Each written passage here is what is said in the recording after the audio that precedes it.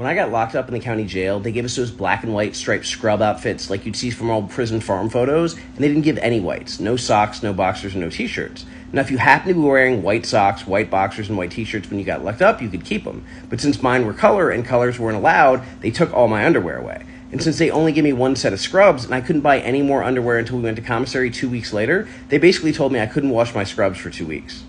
When I got to receiving, it was jumpsuits rather than scrubs, and they had a different color for each tier, so they could always tell where you were supposed to be or if you were on a tier you didn't belong in.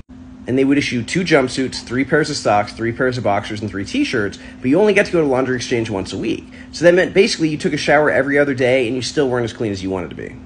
Or we washed all our stuff in the shower, all our stuff in the sink, and we had these big steam pipes, and we'd actually hang them over the steam pipes to dry.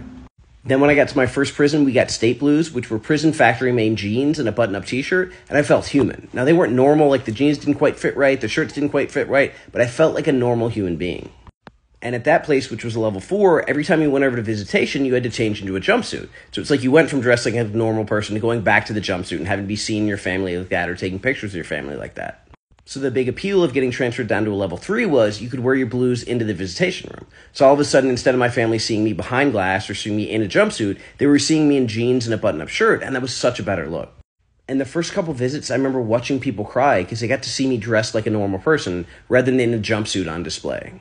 Then, of course, the new anti-drug policy came in and they made everybody start wearing jumpsuits, but not just normal jumpsuits, backwards, weird brown jumpsuits that looked like potato sacks. And the irony was, it was actually a whole lot easier to smuggle drugs back if somebody wanted to using those jumpsuits than using the State Blues. And it's also really curious that every anti-drug policy addresses only visitation and mail, but during the pandemic, when we didn't have any visitation and mail rights had already been completely stripped, we still had just as many drugs and just as many overdoses. But then in the middle of the pandemic, when I got emergency transferred from the level 3 down to a level 2, I remember thinking, okay, it's going to be better, we're going to have more privileges, things are going to be easier, but I was wrong.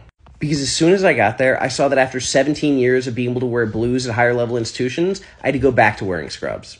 And it never made sense to me that the warden would be like, hey, we're a lower level institution, let's treat people more like they're not on the street and not headed towards freedom.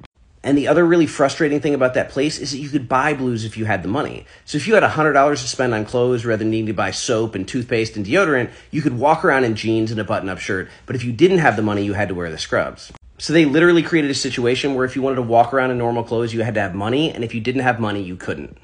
And I never got to see what visitation was like there because there were no visits during COVID, and that's where I got my conditional pardon from. And these were the khaki pants and the brown shirt that, along with the pair of blue boat shoes, they gave me for my release. And I don't look back fondly on any of those types of clothes specifically, but I was grateful that for 17 years I was able to dress in jeans and a button-up shirt like a normal person in the world.